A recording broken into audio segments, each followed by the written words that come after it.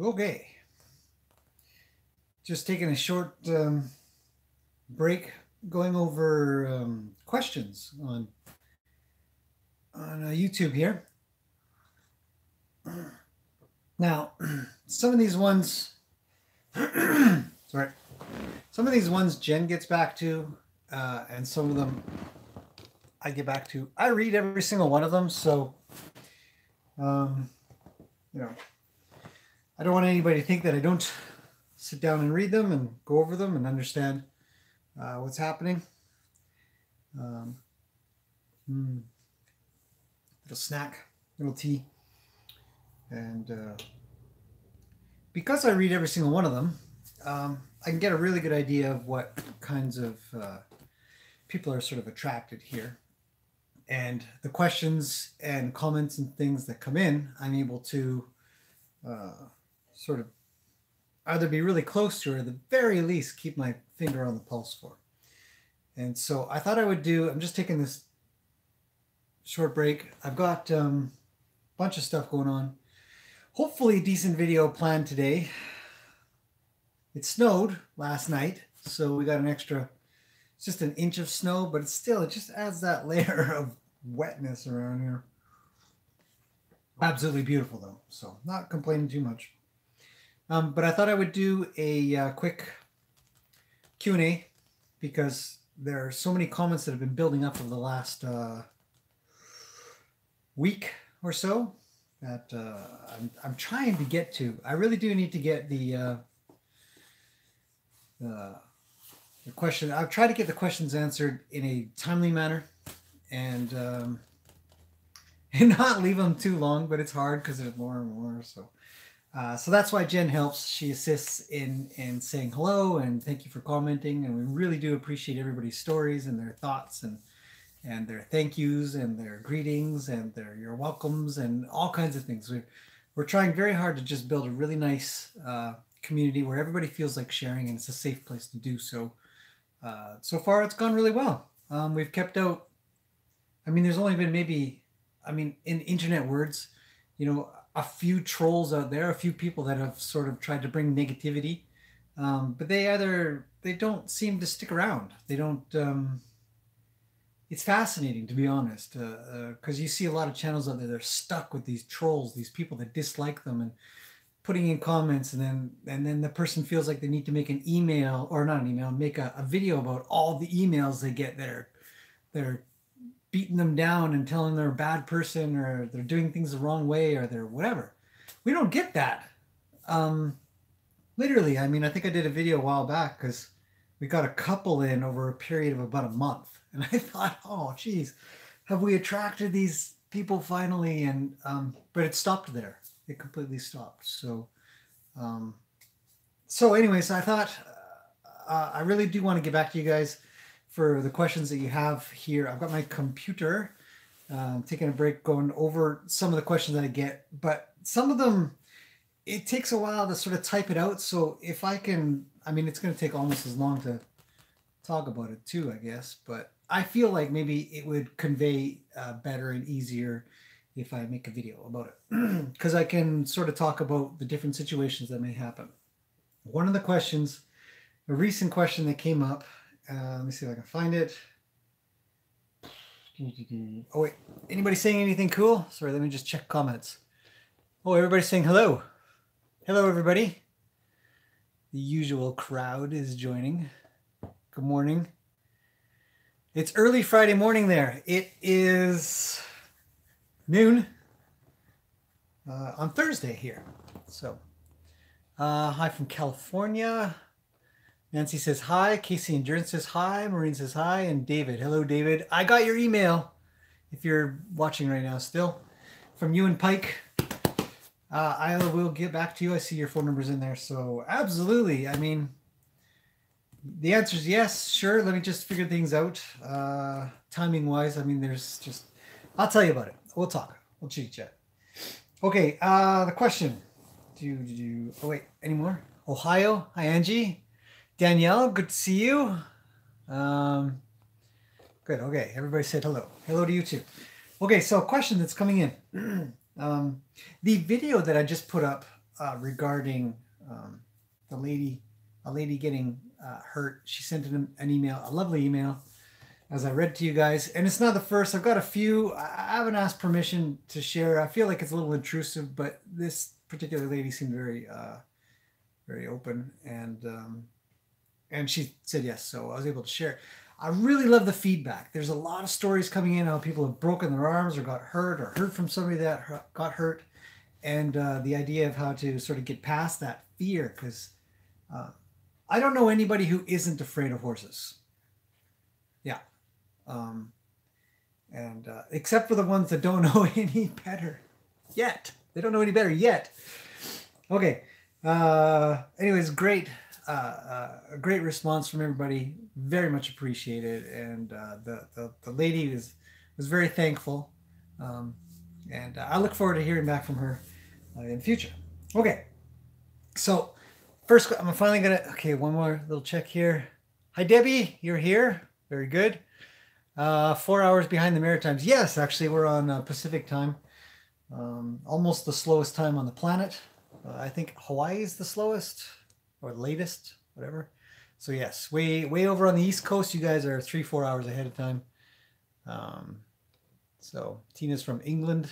Cool. We got people from all over There's one thing that Jen said to me. She says it's absolutely amazing because we've been able to create this community. I mean, we have our own community here locally. We have a whole pile of people. We've got more and more volunteers coming through, people that are just interested in coming to hang out. But that's a very local community. But we also have a very global community of, and you know, it's not just us. There's a bunch of good YouTube channels out there, or Facebook groups or stuff, or whatever that bring together these people of like mind that are just, we're all working towards sort of being safer, healthier, better for the horse, more positive, progressive and moving forward and stuff. So anyways, I'm going to go over a question that I wanted to talk about because it's sort of it's a big one, but it's a good one. It's a really good one. So I'll read it out. And this girl, it's 13 hours ago, so it's a very recent question. And it was posted on the video of the first 3 steps of groundwork. If none of you have checked out the first 3 steps of groundwork, if you ever meet me and you say, hey, I want to do something with horses, I will probably lead you through this. So a good video to watch, and it's quite popular. It's getting on quite fine. There's also the next 3 steps of groundwork after that one. I did the first one with Luke, the second one with Lena. If you see me looking that way, it's because I'm waiting for the mailman to come, because I've got this really good book coming. Very excited. Sidetracked again. Okay, so question.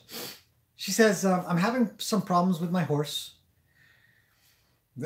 I think just about everybody is. You're always going to have something. It's okay. No problem. He's very busy and throws his head. Hey, we got one of those.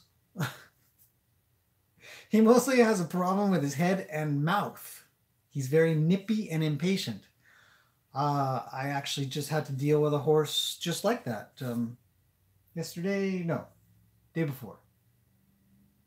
Yeah. So I'll tell you about that in a minute. Another story to tell. I can't pet him on his face without him nipping me. I tried backing him up or smacking him when he bit me or tried to push on me, but he just got more reactive. Some days are worse than others. I just don't know what to do, and I'm stumped. Okay, this problem or this question has a whole pile of stuff going on. When I'm looking down, I'm looking at my computer, in case you're wondering. I'm not staring at the dog, who's also right down here. In case you're curious, Zeus is here as well. Hey, with all of his toys hanging around with him. So Zeus is hanging out with me. He's always with me. Okay, but I'm very comfortable and warm inside right now. I think it's about 1 degree outside or something. Chewing on his toy. Okay, so this question is huge. It's a really, really big one. And there are a lot of horses out there that are impatient, fidgety, throw their head, bite, paw the ground, wander off, pull you around. I was dealing with another horse the other day where you go to graze the horse. She's just grazing around. You're just literally just standing there with them while they're trying to eat grass. And the horse just starts wandering and pulling on the lead rope and stuff like that. And, you know, it's another problem with the horses. And so when you get these issues, the funny thing is they're all the same. It's all pretty much the same problem. And the problem is the horse, your horse, or that horse, the horse that you're with, in their mind, they're thinking that it is an option to ask you to do something, or tell you to do something, or demand you to do something. Or not even ask or demand or question or anything. They just do it. So many instances. Funny thing is, Springer was kind of like this. And Zeus, don't play with your toy right now. No. You guys hear the squeaky squeaky? No. What a dork. And this thing is so gross. It is the slimiest, grossest, stinkiest toy ever because he loves it so much. Okay, back to the question. So what you have in this situation is a horse that considers it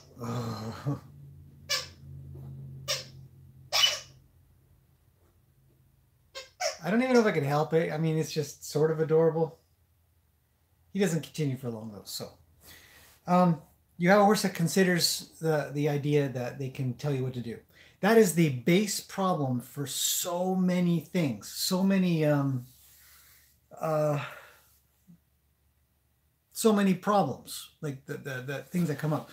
Because, oh yeah, so that's what I was going to say. I was going to tell you a story about Springer. When Springer came, it's not like he's a bad, mean, rude, nothing horse. He's not anything. He's actually an amazing horse.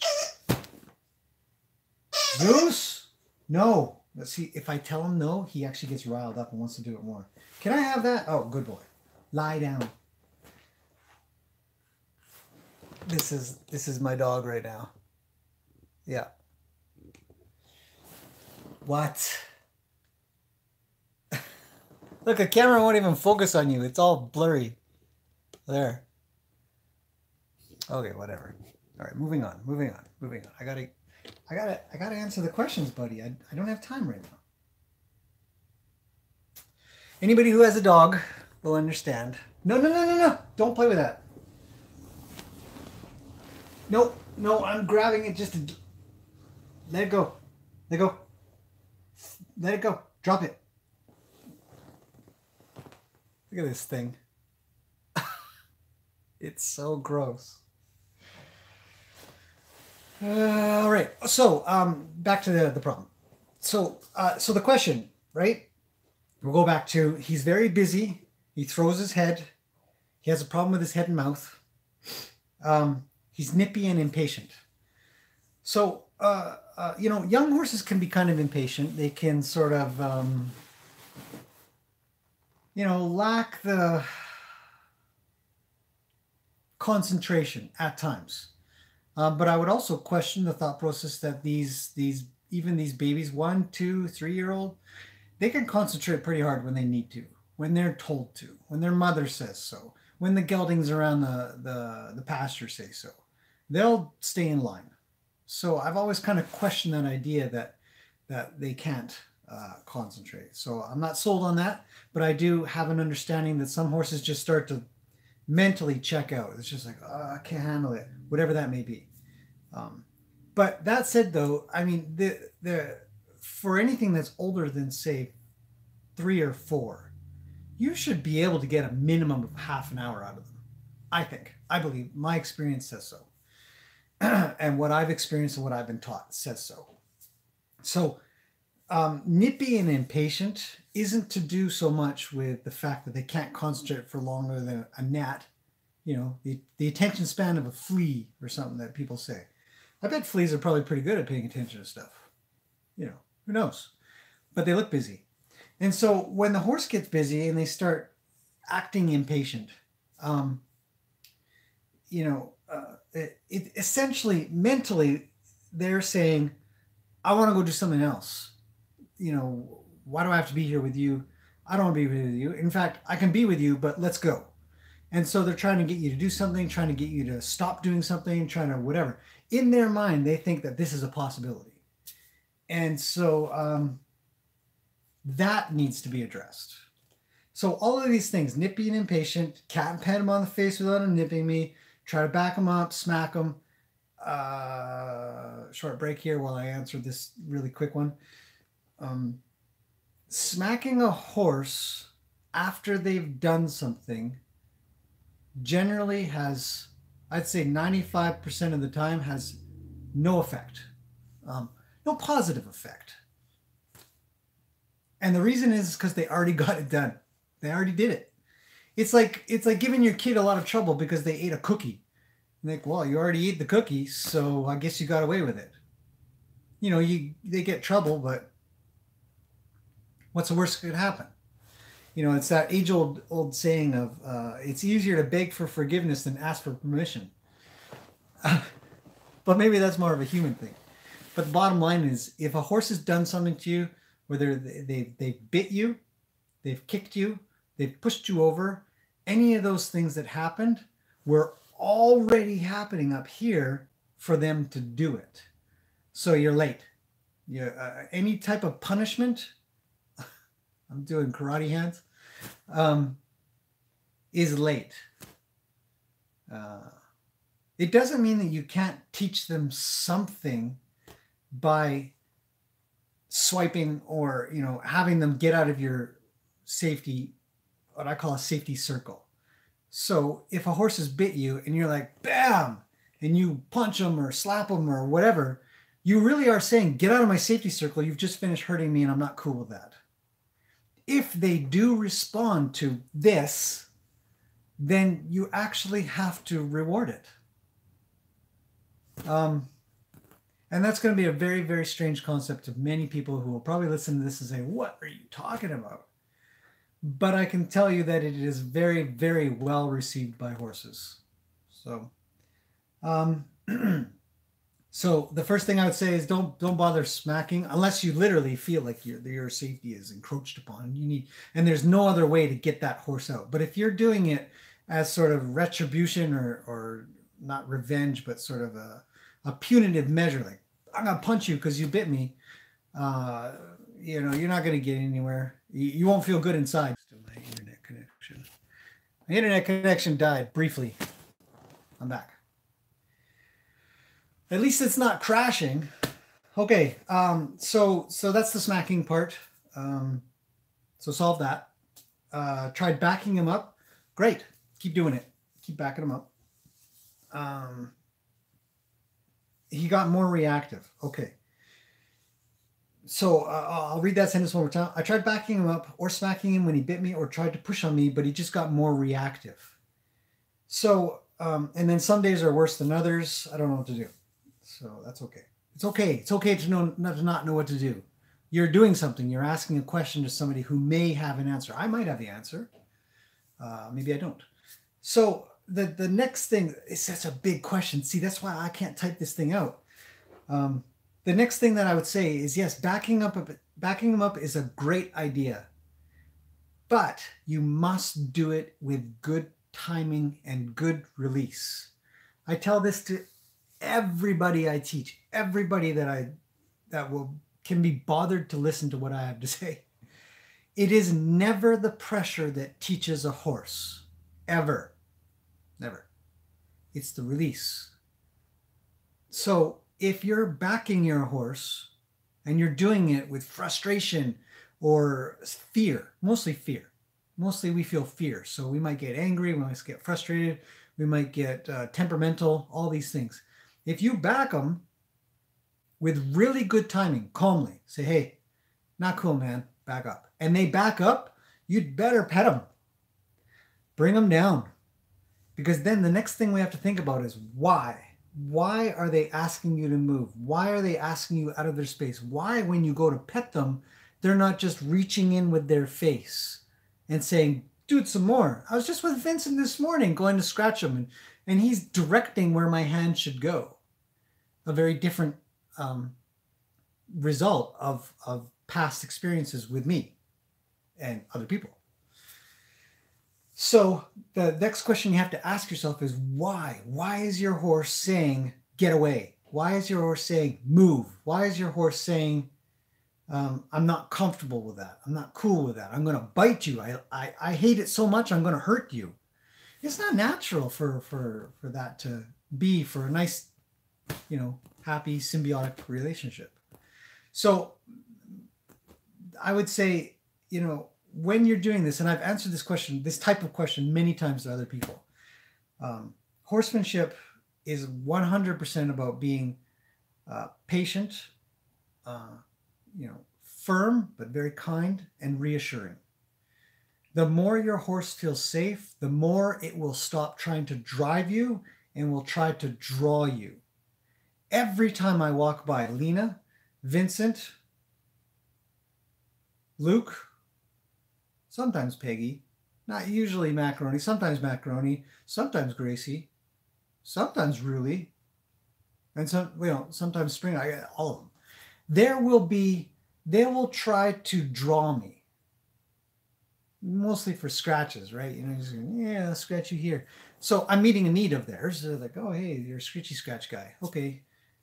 So what you want is your horse to try to draw you, and you also want to be able to have that draw. If they're trying to draw me, it means that I've got a draw. They're like, I want that. Get over here. So horsemanship is a lot about that. You have to shoot for that. It's easy to drive a horse. So easy to drive a horse. All you got to do is be loud and big and scary. Horses get scared so easy. They're scaredy cats all the time. So this question is a really big one. How long? It's taken me 20 minutes to give an answer for something I never could have typed out. But now I just got to click here, go to this link. Look, this is it's backwards. You're never gonna, if you can read that. From the girls, Father's Day gift, my favorite cup. So all of these things, if we think about everything that I talked about, having problems with a horse, he's busy and throws his head, start getting him thinking about being quiet and being drawn. If he's busy and throwing his head, he wants to be somewhere else.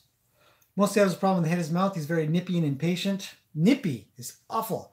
If your horse is close enough to you that it can nip you, it's too close. Back them up. Horses like that I refer to as non-graduates to close communication. So I would have them 4 feet back. And if they were still just, edging in on me and stuff, I put them 5 feet, 6 feet, 7 feet back. And when they can be quiet out there and be okay out there, which I will reward at every opportunity I can, they get to graduate to coming closer. If they come in closer and suddenly they're kind of going like that, they just sort of nip at your arm or come down to your leg or something like that, get back out. You don't get the comfort anymore. The comfort of being close. They want to be close. They're herd animals, especially if you feel safe and strong. So nippy means get away. You tried backing them up. Good. Keep backing them up. Back them up with good timing and release. And reassurance for just whatever you can do. Reward everything that you can. Look for every possible positive thing that they do and tell them they did a good job. I can't stress that enough. There was a video a long while back that I watched by Buck Brenneman, and he was explaining something. I can't remember what it was.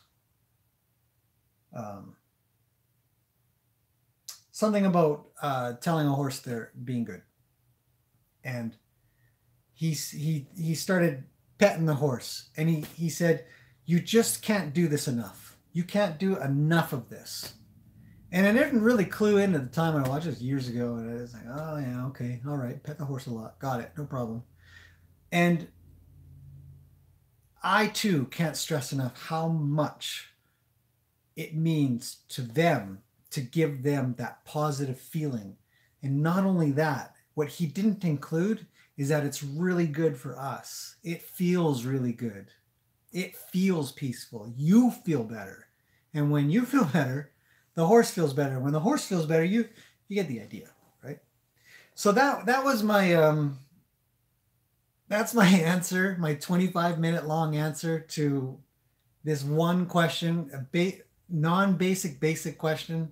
It's a small question, but it's a big question. Um, yeah, hopefully that makes some sense. I don't know. I think it does. So, okay, let's see what we got. I think I saw a bunch of comments going by, so now I've got to, okay, there's got to be a better way to do this. Hang on. Let's see. Let's mute my computer so I don't have to listen to me. View the channel. Live stream's on now. Well, there I am sitting in my living room. Okay, let's go up in questions here. Okay. How did you get over your fear of horses? Asks Nancy. That's a great question. When I started riding, I had a really good teacher. I don't recall ever doing any real groundwork. I don't recall doing much that involved what I would do now for people. It doesn't mean she did anything wrong. Obviously, I'm where I'm at because I'm where I'm at for the things that I've done, the history and things that we did together. So I would recommend that. But for me, it was pretty. I was pretty scared. I was really worried. I thought for sure I'd fall off. I thought for sure I would get bucked off. I thought for sure I would be pushed into a fence. We did enough lessons that I ended up getting to doing some jumping. We ended up doing I think 1.5 feet or so. Wasn't much. I think we got up to 2 feet. I did okay, but my timing sucked. But I kept trying, and we did a lot of trail rides. So my experience to get over the fear may be a lot different than other people that have been actually hurt. I've never been hurt by a horse before then. And even then I didn't. So I'm not saying I did then. But my fear was overcome through acclimation, slowly, walking, lots of walking on a nice, quiet horse in a nice, quiet location. So as that sort of grew, I started to kind of like it a little bit more. I was terrible with feet, couldn't pick up feet up and clean them. I was too scared. It took me over a year probably to be even remotely comfortable with picking up back feet. So I'm always very sensitive to people who say, oh, I don't know. I don't know how to do it. I don't know how to pick up their feet, or, it scares me. You have every valid reason. It goes against all common sense to pick up a horse's foot. They're strong and they're fast. And even to this day, I was trimming a horse the other day and somebody came around the corner, just came around the corner. And when somebody comes around the corner, they want their foot back fast because they might need to run away. So something to consider. Always be careful and aware. Learn the proper positions to put your body in to save yourself from that kind of risk. So so my fear was I got over my fear through just careful and proper training and teaching and acclimation to quiet horse, quiet environment. And then I guess this particular teacher thought I was ready for it, and I was thrown into the deep end. We went off on this big, huge trail ride, and we went up this massive switchback. If you don't know what a switchback is essentially we go up the hill, but because the hill is so steep, it has to go this way, then this way, then this way, then this way. Then you get the idea. And the turns are 90 degrees. And I thought for sure I was going to die. I thought, this is the worst. Why did you do this to me? And I was so scared. But I made it. And I was exhilarated. And that was all I talked about for the next week.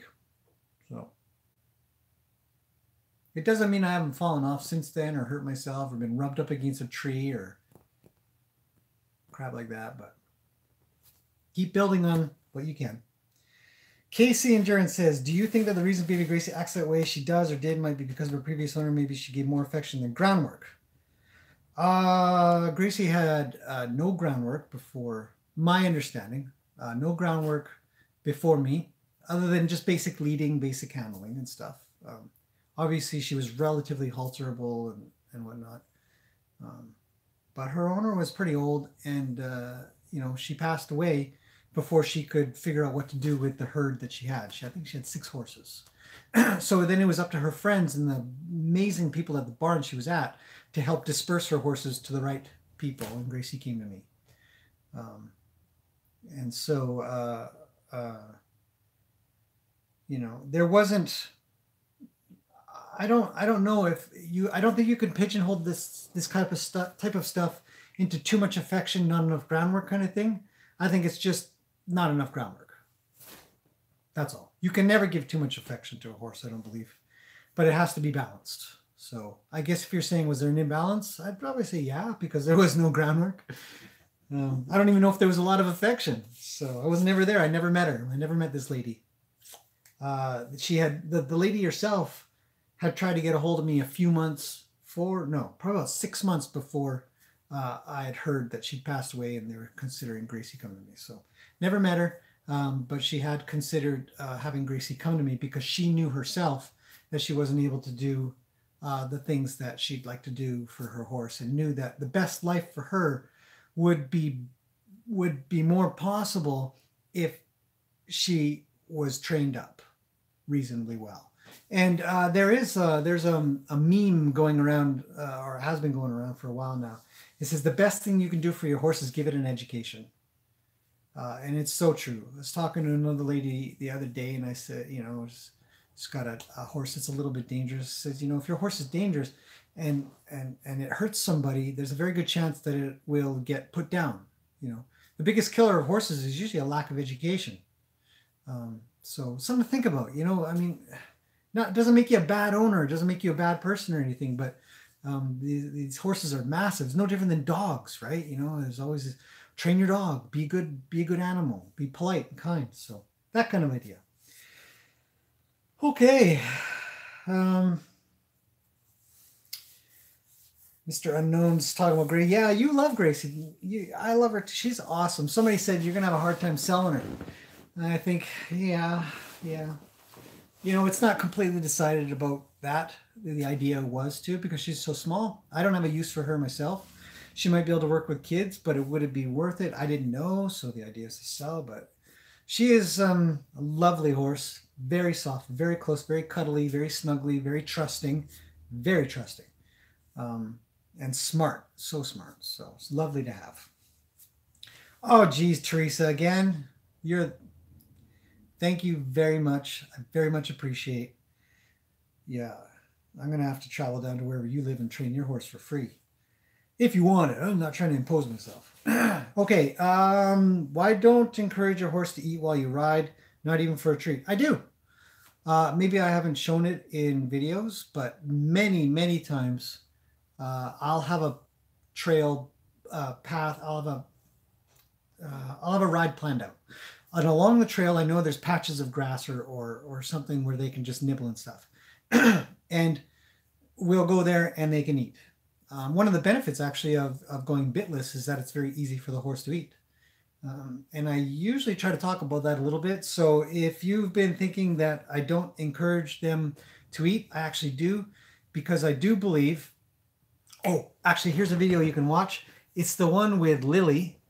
I think I did it on the 360 channel. If you look for the ride with Lily, I'm pretty sure I say in there that it's nice to get Lily out, and here's an opportunity to reward her for being with me and being quiet and kind. I'll let her munch a little bit, and then when I feel like I'm ready to go, I'll ask her up, and then we'll go on. So it's actually a very common thing for me to do, is to let a horse eat while riding, but not during the riding part. There's the breaks that I determine. So hopefully that makes sense. Yeah, your dogs are looking at the computer looking for the squeaky toy. Ooh, you want this one? Ugh. It's actually torn up too. He just got the head open today. I don't know if you guys are able to see that. Good job, buddy. Moving on. Everybody's got dogs, eh? 4 chihuahuas. 4 chihuahuas? Wow. Sounds like fun. You're glad I'm wearing blue? All the pink stuff you have makes one worried. All of the pink stuff I have is because of the girls. They think it's hilarious to give me pink cups, pink shoes. I don't think I have any pink shirts or pants or underwear or socks. I did get some hamburger socks or some kid-like socks for Christmas, but I gave them away. I was like, no, I'm not wearing hamburger socks. This is silly. But you know, it's fun. The girls love it. They when they did those Crocs, they put a whole bunch of little plastic jewels. I mean, there were probably 100 on each shoe. Most of them have fallen off by now. They're all over the place. They like it. I like it. They like it because, you know, it's funny. I like it because they like it. So, am I wearing blue? Yeah, this is a nice color blue. This turquoise. I like the color. So, all right, moving on. Do you always wash your horse after riding? Nope. I wouldn't say I ride him enough to wash him usually. Maybe in the summertime when it gets really hot. But I don't take my horses out and sweat them out like that. So it wouldn't be needed. I will give them a good brushings. So. Good point. You always want to be one step ahead and read a horse before he bites. Yeah, I mean, I teach kids this a lot. And adults too. But mostly kids because they're smaller. I say, you know, you need to understand what a horse is doing, what they're thinking, what they're going to do. If you have an understanding of what they might do, you might be able to anticipate something happening. If you can anticipate something happening, you can prepare for it. But if not, you just are not prepared. And then squish, you know, something happens. Yeah. Gracie's gorgeous. Yeah, she's a good looking horse. I'm probably way back on the comments here, but that makes sense. It's by releasing pressure or rewarding the effort that horses know they did right.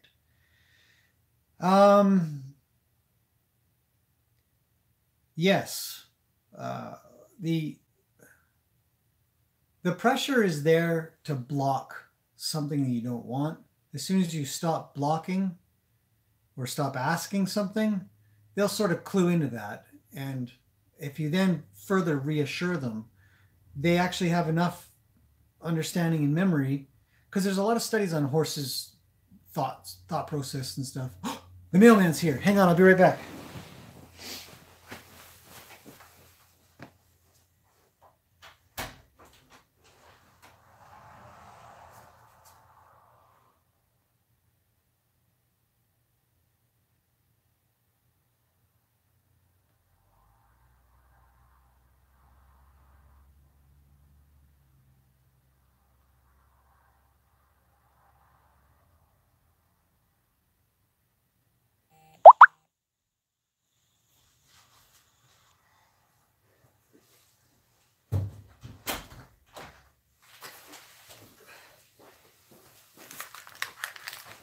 Okay. Ooh, I've been waiting all morning for this. Okay. Finally. I don't know if I can wait. Should I open it on there?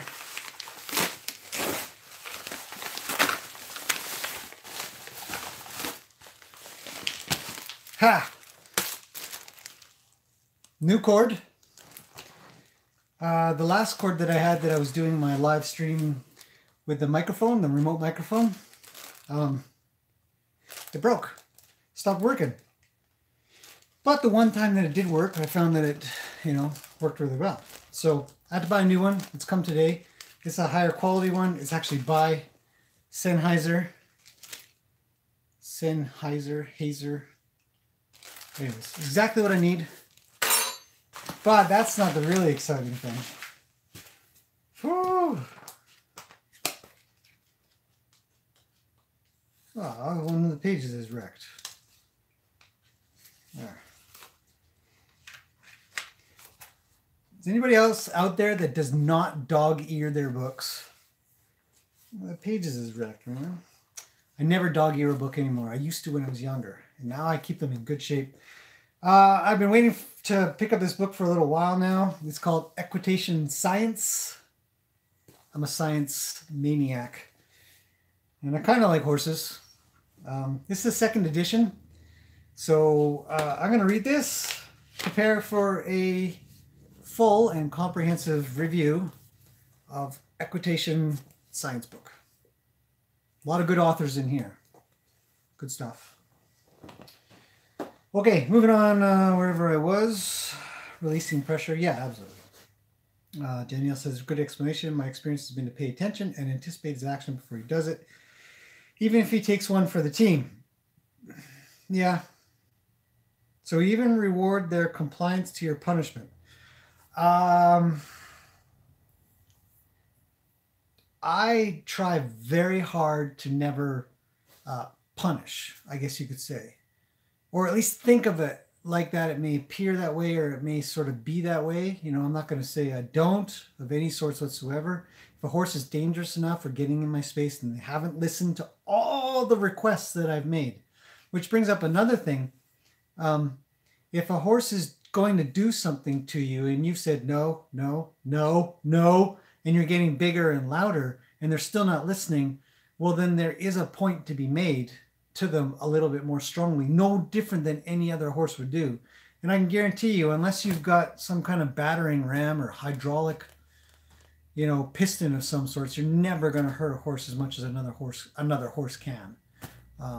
You know, but you can get them pretty worried. And if they respond, and it's true, and it's weird, and I know it's kind of hard to, it may not make a lot of sense based on traditional teaching and stuff, but if you tell a horse to get out of your space because they're in your space and they do it, you must say thank you. You must reward by letting off pressure, reassuring them they did the right thing, because otherwise, how are you going to teach them anything? You know, you have to be consistent. So yes, so even rewarding their compliance to what I ask for, it just goes hand in hand. So that's why horsemanship is so hard, because you have to bring yourself back down as fast as you came up. You have to be, you know, so say a horse comes in and they're coming in too close and they step on my foot. I'm like, ow, and I get all wild. If they back up, I'll be like, oh, thanks, man. Thanks for backing off my foot, because that really hurt. It doesn't mean they've done it on purpose. If they have, then I'll probably very lightly, I won't go up and hug them and tell them they're an amazing horse for attacking me. But I will say, I will try to reassure them that they've done the right thing, because I have to establish a pattern. And sometimes it starts way back to that scary, scary place where they figure they got to defend themselves at all costs. So Teresa's, okay, those are out. That makes sense. Correct timing is so important. Correct timing is everything. Poor timing will set you back. So I talk a lot with people that are here when I go out and about to my appointments. I am constantly talking about timing, and I'm usually saying, stop, stop, stop, pet him, stop, pet him. And sooner or later it gets better, you know, so it's all good. Have you watched Listening to the Horse online? Nope, I have not.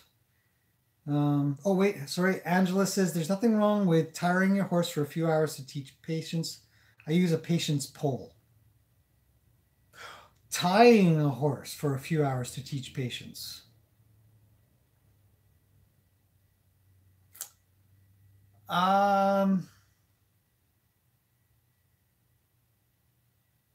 That's a hard one to respond to. Passive training. YouTube finally crashed. That's nice. Tying a horse for a few hours to teach patience. I don't believe it teaches patience, because horses can stand around no matter what. It might teach them to tie, but teaching a horse to tie is different than just tying them up for a few hours. So I'm not sure what you mean. I'm not saying it's bad or good or whatever. I just don't quite understand. So I don't believe that tying them for hours teaches them patience. So that might be a difference of opinion. Maybe it's okay. Have you watched Listening to the Horse online? No, I haven't. I've seen the ads for it, and if you give me your email address, they'll send you a link to go watch it. But I haven't. I don't have a lot of time usually. I'd like to. If there's a lot of people in there, some I agree with, some I don't. For these horsemen and horsewomen in the movie, that's cool. I like listening to lots of different opinions and stuff. So I'll check it out when I can. I hope. All right. Because you've been saying that when Lena wants scratches, I've been paying more attention to my boys, and they are asking for this spot and that spot. Horses can be very specific.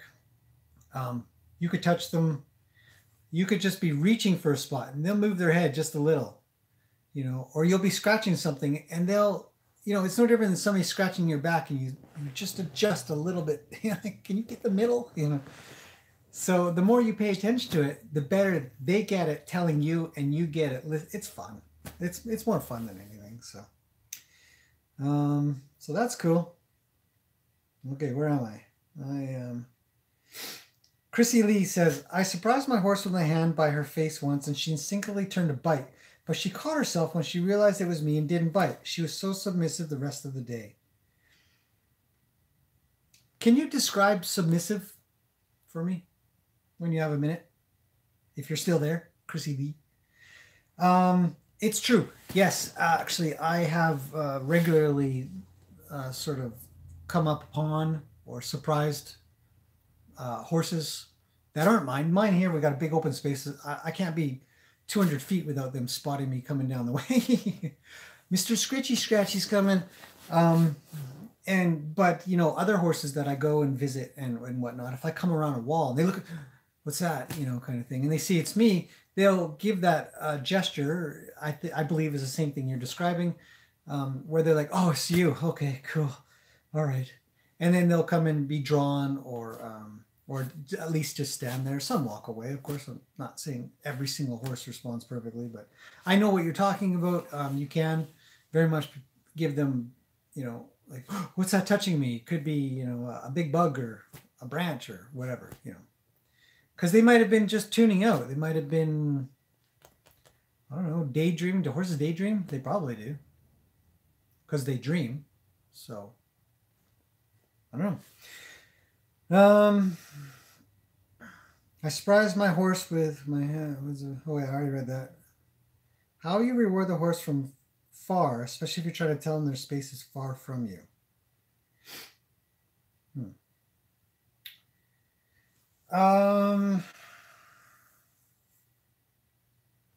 If you watch, oh geez, I wouldn't even know where to send you. Okay, so there have to be a few videos that are going to show this. Maybe you've seen it and this will jog your memory. So the horses that are really scary, and they're really scared, I will have them way out on the end of my lead rope. My lead rope is a 12-foot lead rope. Yeah, 12 foot. Some of them are shorter. Some of them are 8 foot, and I have a client who has a 15-foot kind of thing. It doesn't matter. You can have them all the way out on that lead rope, all the way to the end, and they'll just stand there. And what I'll do is I'll keep that end in my hand, but I'll draw my arm all the way back, and I'll reach all the way with my other hand. That gives me about almost 6 feet of reach, kind of thing. And if I have to take a step or two to get over it, I might do that as well. But I'll ask them to stay there. If they start to come towards me, I'll ask them back. My reward will be being quiet and trying to reach. Because if you watch horses, a lot of times when their heads are kind of coming, they'll each reach way out before their feet start coming towards. They'll reach and they'll touch and they'll get out maybe, or they'll touch here, or one will reach all the way into the shoulder. And so you're sort of doing that. So my reward would be for a horse that doesn't get to be near me, because my goal is to be close. My goal is to be close and in there and able to respond and pet and reassure as fast as I can with as much energy as I can. Energy is in reassuring energy. I don't know how to explain it better than that. Not like energy, like, woo, get your energy up, but everything comes down. So if they're a little ways away, I'll try to draw while reaching. So hopefully that makes some sense. I'm sure I've done some video somewhere where you can see that. You're glad. Sue's glad Gracie came to me. Thank you, Sue. Me too. She's a wonderful horse. I think once she has a year or so under your belt, she's going to be an amazing partner. Gracie is coming up on a year. What are we in February? The end of February. So we got March, April, May. We got 3 months, and she'll be here for a year. Her training has, we're just a little up and down for a little bit there to get her used to everybody, have her be in the herd, get fed regularly, have just a new lifestyle. And so the last month or so, I've been working a lot more with her, as you guys have seen also in the live stream. She's responding very well to all that work. I haven't ridden her, but I've been on top of her. So yeah, she's coming along pretty good. It's nice. It's nice. Sue says, if I live closer, I'd consider buying her. Well, I can't remember. Where do you live, Sue? You live California, I think. Can't remember. Yeah, I don't know what will happen with her. She'll be up for sale probably, just because there's a lack of good use that she would have here that I'm hoping somebody else would have, and attention that she would be able to get a little bit more maybe than she would have here. Because I get pretty busy with horses that are pretty bothered and stuff, and there's been some requests that maybe I try to take in a couple of horses that are really troubled out that the SPCA has, or that the SPCA wants to go get, kind of idea. So some of these malnourished ones, or untrained and really scared. And so we're thinking about that idea as well, to rehabilitate them back into normal human lifestyle with horses. So we'll see how that goes. Angela, thank you very, very much. God, the people on this channel are just amazing. Thank you. Nancy says, I was told not to let them eat if you're riding. You can ignore that person. I would. I think if you're told not to let them eat because they've got a bit in their mouth and sometimes long grass. Oh, there's this huge fat bird. I think it's a robin. Maybe he's just puffed up, eating on the deck. If they've got a bit in their mouth and they go to eat long pieces of grass, there's a very good chance that that grass sort of gets wrapped around the bit and stuff like that. And in such a case, they will, it'll get stuck in there. It won't be very good. So yes, in that case, no, don't let them eat. It's just going to be uncomfortable.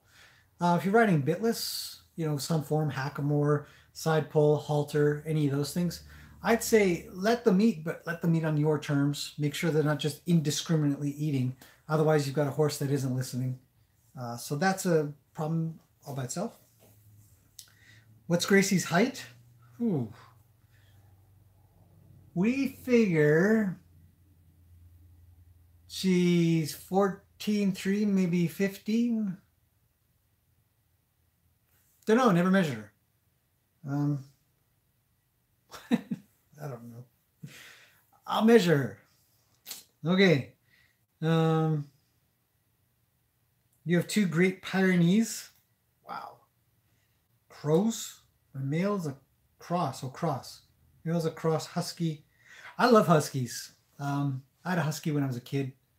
We couldn't keep them in the end because it was too difficult. We lived in a townhouse and stuff, but it's an adorable dog. Female's 200 pounds. You have a 200-pound dog? Whew. Chihuahuas with horse. Any dogs with horses actually usually goes really. Lena hates dogs, so she's actually she's more like a donkey. She just keeps them all away. But Macaroni's great with dogs. Luke got worse when he started to follow Lena, but he used to be great. I don't think Gracie cares that much. But since Zeus is such a scaredy cat, I think the horses actually get used to sort of pushing them around and stuff. But that's up to you when you're with them. Say, no, don't do that. If they're out liberty doing their own thing, then you're sort of stuck. What you got? Should go feed lunch to the boys, work on another obstacle. I'll watch the rest when I get back. Okay. See you, Danielle. I am staying warm right now, but I'll be out in the cold soon. Yay. A 13-1 hand full Arab. She comes from somewhere. Machiavelli MP. Her mother was on fire.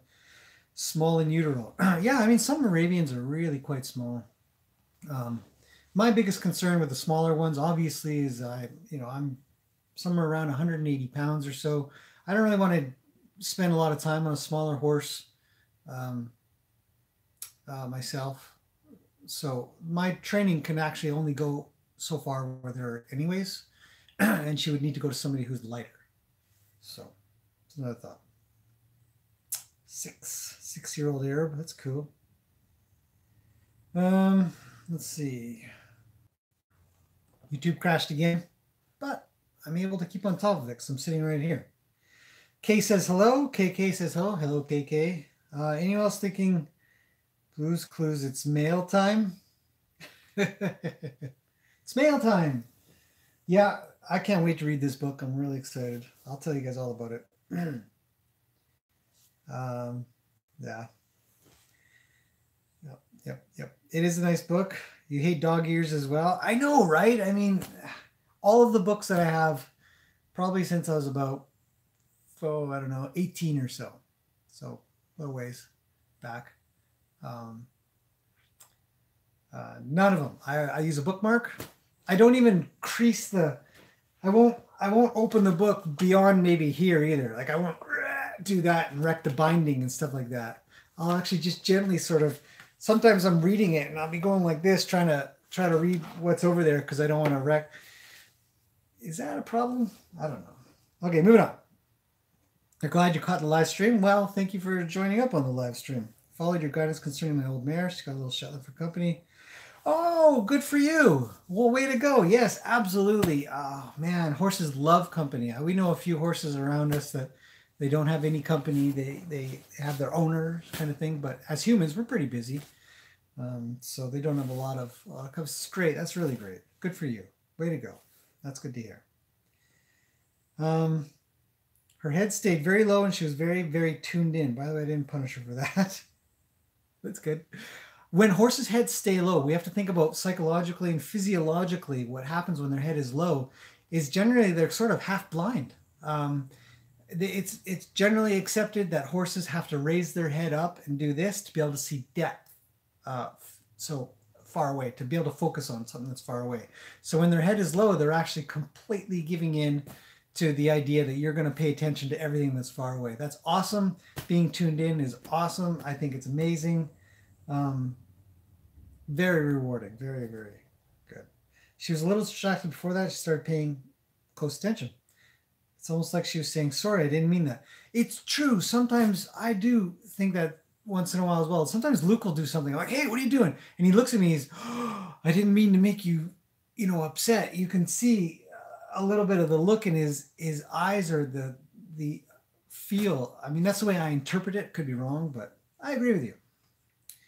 What have you decided to do with the horses? Says Nancy. My horses? Do you mean my horses? Okay, moving on. What do you think is the best way to keep a horse calm when it spooks? Establish a really, really good pattern of what you do when you reassure them. So it's almost impossible to deal with a horse that you don't deal with very often for spooking. They spook, they freak out. You're like, well, what do I do for this thing? For ones like that, you have to just distract them. You have to be bigger than the thing that's worrying them. If it's your horse or a horse you regularly work with, continue to introduce things that worry them and then reassure them with something. Usually it's some light touches, maybe along the withers, maybe on their face, maybe on their eyes and their ears, all the sensitive spots. They're just nice and soft. Don't smack them and don't say they're really good and all that kind of stuff, but just quiet stuff. So then when the day comes, and it will, they'll be worried, they'll be scared. you'll just come along and be like, that's okay, don't worry about that. And you'll pet them and they'll be like, oh. And they'll have more of an association to that. When you're doing that, everything's good. So Nancy says yes. I don't know what the yes was for, but hopefully for something I answered. Beth says, I'm curious how you handle the communication training with your clients' horses. Do you send email updates, video updates, phone, etc.? What sort of human training do you do for the owner? When horses are here, I am constantly sending videos. They're not put, some are put online. Some people allow me to share the stories of their horses and what they're doing. And some don't care either way, or some sort of give me the impression that they wouldn't want to share something or other. But I have a lot of private videos that are on YouTube that nobody gets to see other than the owner. I send those to them. I say, well, this is my assessment, or this is what I've done. This is how your horse got through this. This is the trouble your horse had. I'm in constant communication. The owners regularly show up and we'll do things together. I always encourage the owners to be involved. So, I mean, email updates are kind of good, but I usually do a lot of talking. Or videos, and I'll do a direct video. I'll do it just like I'm doing now. Say, hello, so-and-so. I'm here working with your horse, and we're going to do some groundwork, and I'm going to introduce a tarp maybe, or whatever I'm doing, or I'm going to go for a ride. Today's a trail ride. We're heading out to whatever park. Trailering has gone like this, and I'll show a clip of what's happened, and then we'll be out in the trail and say, here's our trail ride, and off we go. Spooked at some water. We made it across the water. That was a lot of, whatever. So usually I'll try to come up with progress reports like that. But a lot of people don't need a bunch of reports. They don't need to know everything. They're just, yeah, cool, good, keep it up. And then other times it's included into the videos here. But not always. As for human training for the owner, I will usually try to lead them through what I'm doing and why I'm doing it, all the groundwork, all the psychological stuff that I do. And of course, there's over 400 videos here on the channel that I can refer to saying, this is what I do. This is why I do it. So there's that. And a lot of people that have found me are already subscribed to the ideas of what I do. And I'll actually have people just say, yeah, cool. Just do what you do. So, yep. What is the best? Oh yeah, I already answered that. Training a horse is the easy part. Training a human is the hardest part.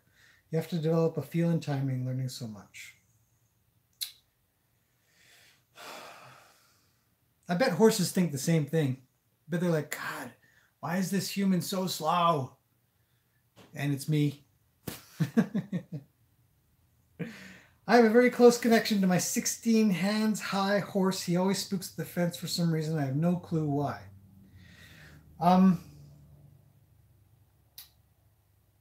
Well, keep working at it. Don't worry about the why. It actually doesn't matter. You can ask yourself these questions all day long. Why spook at a box? Why the tarp? Why a bag? Why the stick? Why that branch? Why that noise? Why whatever? Bottom line is they fear for their life. They'd like to stay alive. So you have to just solve that. Reassure them, make them feel good. Nancy says, for my 200 pounds female dog. 200 pounds is a lot of pounds. It's heavier than I am. Debbie says, what's your favorite horse you have ever worked with? Nope, wasn't Mama the Frisian.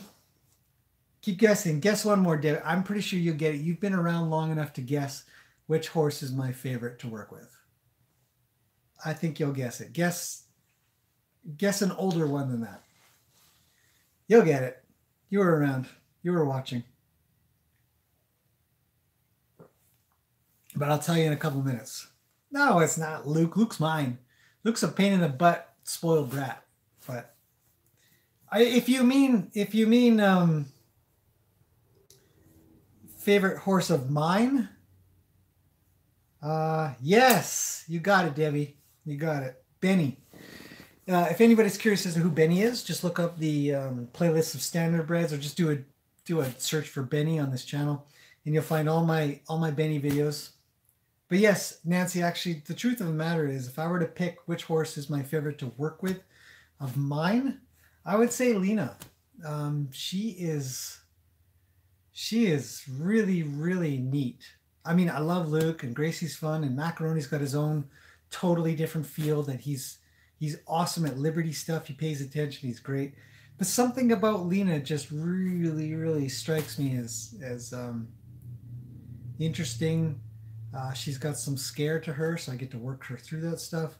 She's very trusting. She's huge, so there's a real like cool factor to that, I guess you could say. Um, and But she's very strong. She's a very strong personality, and I really enjoy that. So, of my own horses, I'd say Lena's pretty close first. Um, Luke's been great, but you know, and we really get each other. But it's not really. I don't find it a lot of challenge to work with Luke anymore. So, you know, I mean, I don't know if I need a challenge, but yeah, I definitely enjoy Lena. So, thanks for time, Dance. Thanks for taking the time to ask the question. I don't feel like I need to micromanage my horse's trainer like some horsey folks thinks I should. I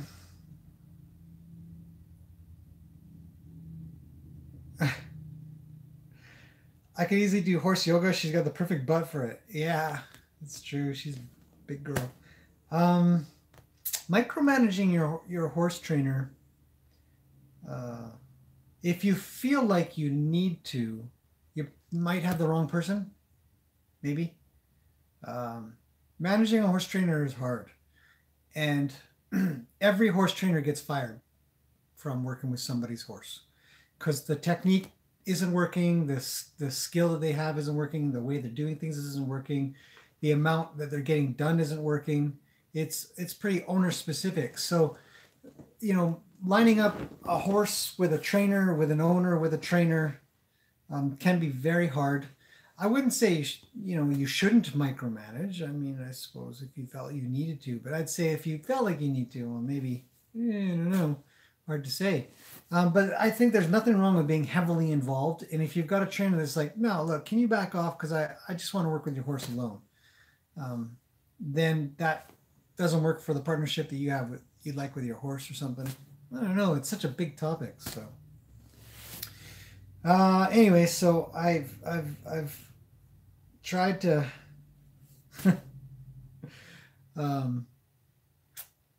answer that first question. The first 25 minutes of this whole live stream was literally answering that one question about biting. It encompassed so many things. It was very important to cover, I think. And I never would have done it if I had to type it out properly. So,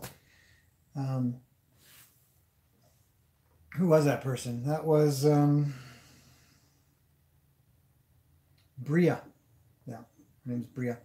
So, you know, don't be stumped. You know, for everybody out there that sort of comes across something that, you know, gives you a lot of trouble and you're really not sure what to do, it's okay to not know what to do. I'd say go back to the basics at all times. Every week I teach a basic exercise, and maybe I'll do that today because I haven't done the second part of my video today. I did a horsey check, and then I got a bunch of stuff done, and now I'm doing this live stream, which wasn't supposed to go for this long, but it is. But I think maybe for the second part of the video, I will talk about what a very basic exercise that you could do for any case. So for everybody out there that's having trouble with a horse that's biting, that's fidgeting, that's pawing, that's doing whatever, you know, there is a basic exercise that I teach that I think is very effective, and it builds confidence for both you and the horse and gives you hundreds of opportunities essentially of rewarding the effect of what you're asking for. And it's quiet and you can do it in lots of spaces. So for me, it ticks off a lot of boxes. It's a really cool exercise. And it's small and relatively easy. Gracie might make a good endurance horse. It's true. She might. Yeah. She does have a lot of energy. Debbie, thank you very much. Yes, Jen is feeling a little bit better. She's no longer got a fever for one. And still pretty stuffed up and coughing though. So, I mean, it's passing. There's something going around here that people are staying sort of stuffed up and out of sorts for a couple of weeks or so. Sort of hangs on, sort of lingers. So, Anyhow, I think we're good. I think that's pretty good. Live stream this time around. I'm gonna limit it at around an hour there. Otherwise, I just end up talking forever, and I've got a million things to do. So I'm off. Yeah, Jen's a little under the weather, where she was on the weekend when she was helping out with the live stream for doing Lena's hooves. Um, she doesn't usually get very sick, but yeah, she was out of it for a day or two there, and now she's bouncing back. So thanks, Debbie. Oh, last question maybe. Do all the horses you show belong to you? I have 4 horses, and any other horse you've seen does not belong to me. So we have Macaroni, who's a quarter horse, Gracie, who's an Arabian, Lena, who is a alleged draft cross Oldenburg, and Luke, who is an alleged appendix. They're all mine. I noticed your hay bags are on the ground. I have mine about 2 feet off the ground. My horses are barefoot. Should I lower them?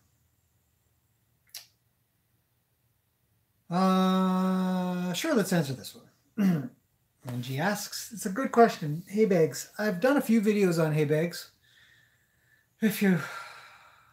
But without going around searching those out.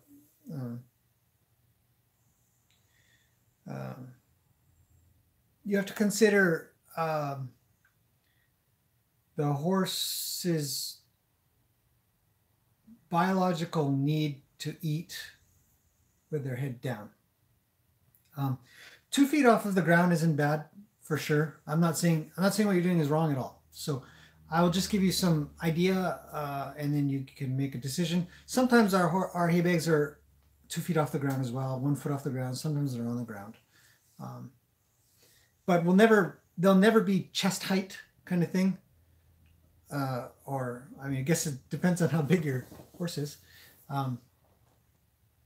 We try not to put them up high, especially not sort of up here level. Down this level of chest would probably be okay. If you think about how the jaw works on the horse, look around a little bit on the TMJ of the horse and how even our own. When the horse's head is downwards, just like ours actually as well, it just so happens. And if you get the opportunity to talk to a vet or an equine dentist, I've talked to both. My vet is an equine dentist, and I've talked to a guy who's a specialist at this huge convention clinic thing that I went to a couple of years back. And we chitty-chatted about the idea of how this all works and why. Horses that eat up high have 2 problems. One, usually they get sinus problems. Usually they'll get a lot of dust in their nose problems. And the other problem is they'll get very improper wear of their teeth. Horses were built and have grown for so long to have their face down. When your chin, and you may even notice it yourself, when you go down, your chin, your lower jaw will actually come forward. Same with the horse. So when they're eating with their head down, it's much, much healthier for their whole jaw and the wear of their teeth if they're eating with their head like this, not like that. Horses that eat like this or even like that, like giraffes, usually end up having infections, respiratory problems, because you see them. There's people that hang hay bags up really high because they're worried that their horse will paw them because they have shoes on, and the shoe will catch the hay bag and they'll pull a shoe, or worse, they'll pull down whatever structure they're connected to. So that's always a risk, barefoot or not, of them pulling down a hay bag.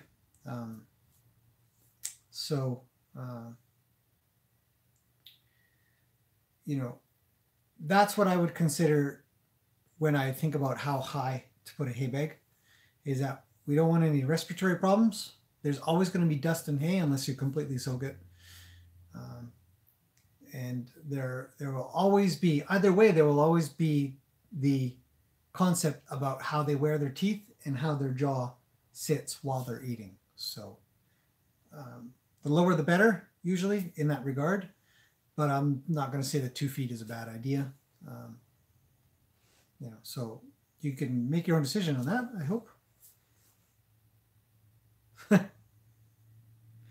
No offense, but I think you're gaining weight.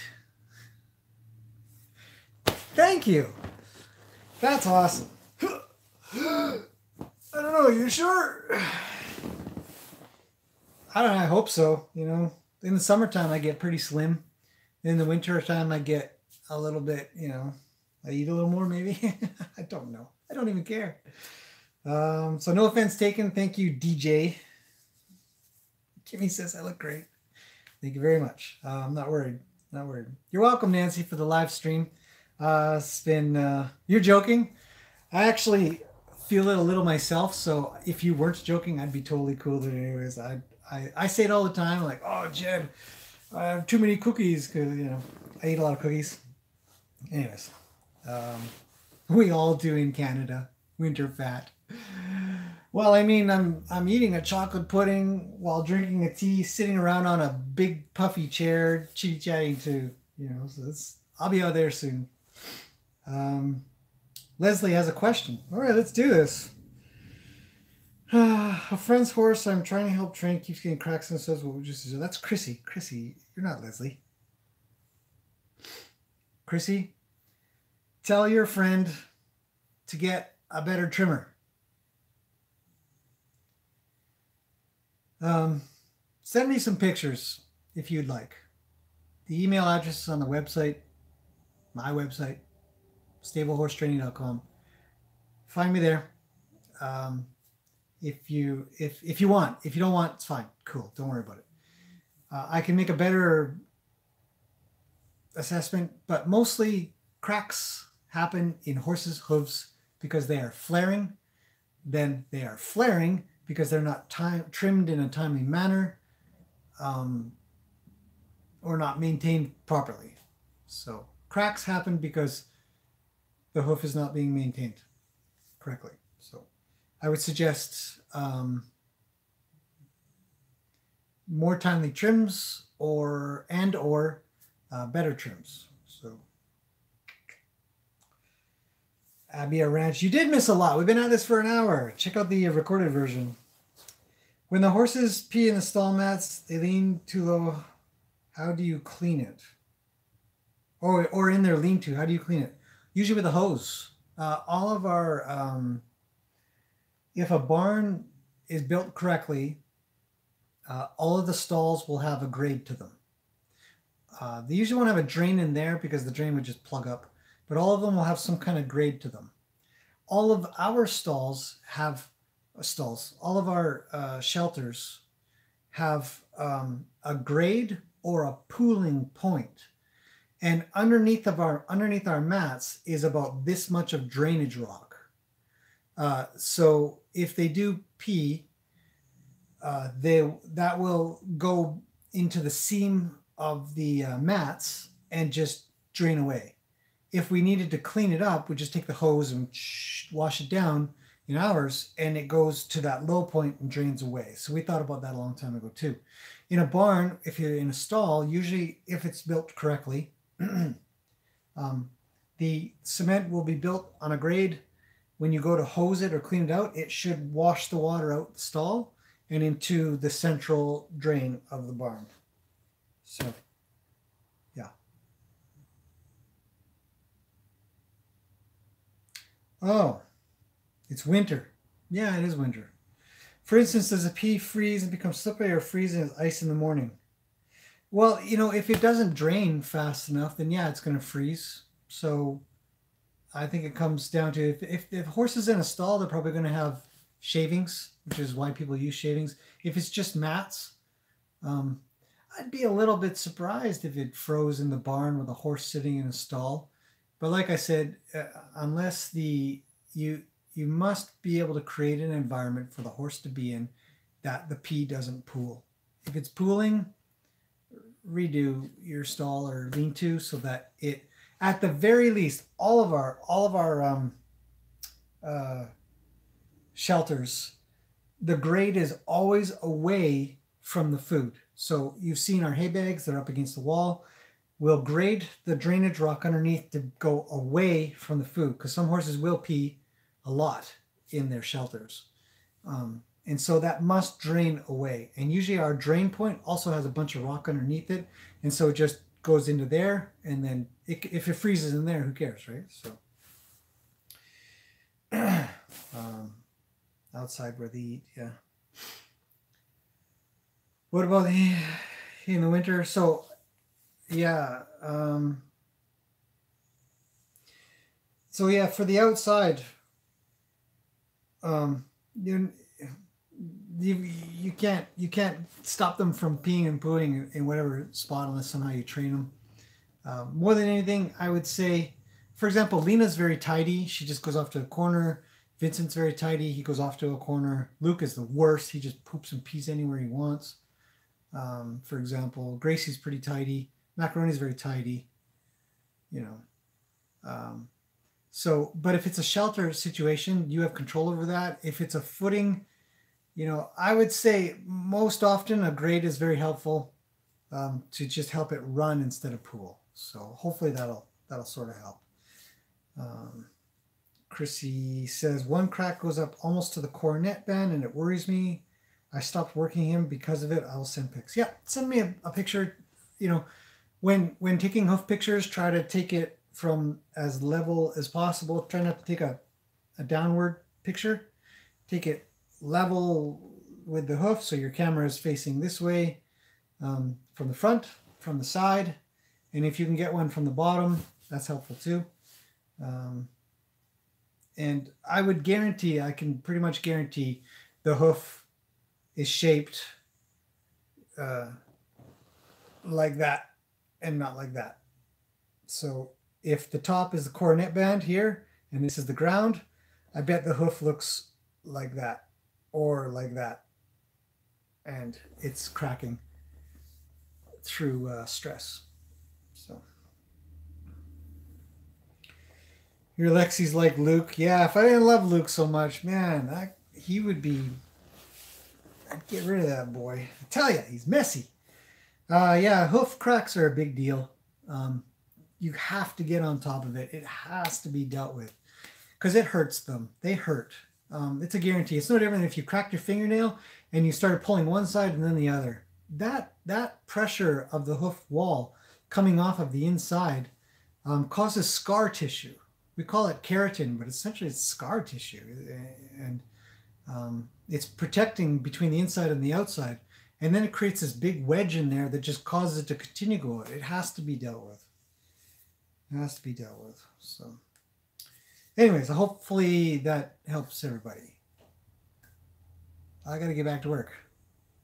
It's 1:30. You guys are doing great. Thanks for joining me on this this live stream. You put on winter pounds too? I don't know if I weigh much more here in the winter. Maybe. Doesn't matter. I keep very busy, so I have no shortage of burning calories opportunities. Or Zeus, for that matter. To finish this off again, I will definitely be talking about this if you guys have the opportunity to check this out. Highly recommend it so far. Super scientific, from my understanding. So, I like that a lot. Anyways, so thanks for watching, everybody. I appreciate all the comments, all the compliments, all the questions, and I hope you guys have a good morning, afternoon, evening, night, sleep, wherever you are on the planet right now. It's amazing. I'm going to have a good day, and I'll do that. I think it's the next step I'll take today once I make sure everything's cool outside.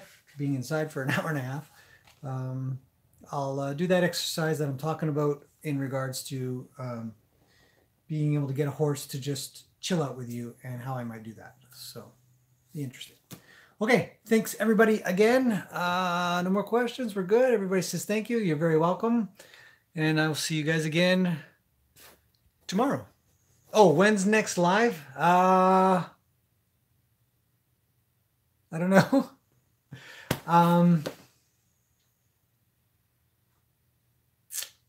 maybe maybe tomorrow. Tomorrow, maybe Sunday. Trying to think of everything we got going on. So it's so random. I really do want to schedule it. I'm trying to think about how to do that. I was thinking about Mondays and Thursdays. So, but then I have to figure out times to do it because everybody's on different times. So I'll figure it out. Okay, guys. Thanks again. I'll see you guys again.